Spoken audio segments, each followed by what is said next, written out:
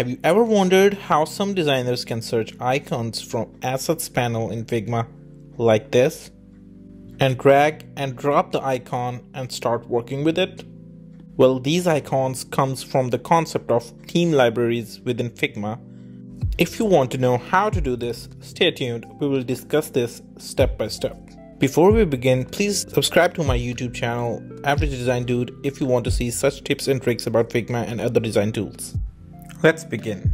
Go to figma.com/community and look for any icon set you want to use. There are plenty of free icon sets to use from, but for now let's use Solar Icons as it is one of the biggest icon set library. Click on this set and click Open in Figma. This will load the file in your Figma editor.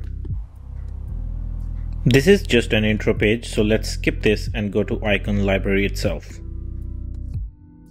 As you can see, Solar Icon Set have hundreds of icons available. If we zoom in, we can see these are categorized like arrows, foods, transport, and many more categories. Some of them are outlined, some of them are filled, and they even have double tone icons.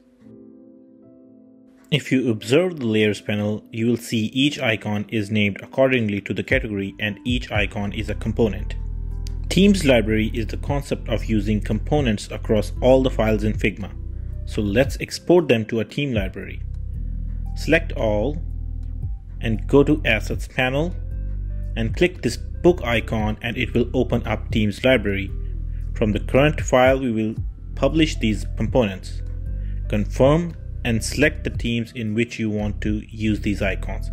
I have two themes created in Figma, but I will just select projects 23. It will automatically select all the icons in the set and we just hit publish. It will take some time to assemble and add to theme library. Time depends on the number of icon components to be published. After it's done, it will again take some time to publish the library. This might take a few minutes to add all icons to the library, but we can start to preview them now. Go to any file and open Themes libraries like this. Let's switch off my old icons and turn on Solar Icon Set that we just added. As soon as I turned it on, I can see assets are populated with these icon components, and now I can search just like this and drag and drop to start using it.